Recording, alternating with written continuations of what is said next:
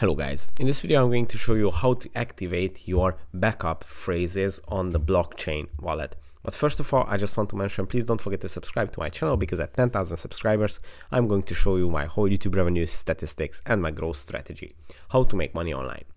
So let's jump into it. First, open the blockchain app, then go to the home section, and at the home section on the top left corner of the screen you should see this profile icon, which is going to open up the settings menu. And at the settings menu, you should scroll down a little bit to the backup phrase. And if you did not activate it yet, it should show it like it shows for me, unconfirmed in red.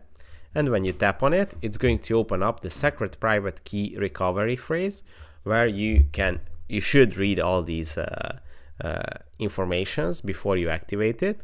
And when you are done, you should tap on the view recovery phrase, which means that you will receive 12 words, 12 phrases that you should note down and keep them in a secret and safe place, because those those 12 words are going to be your secret private key for recovering your wallet anytime.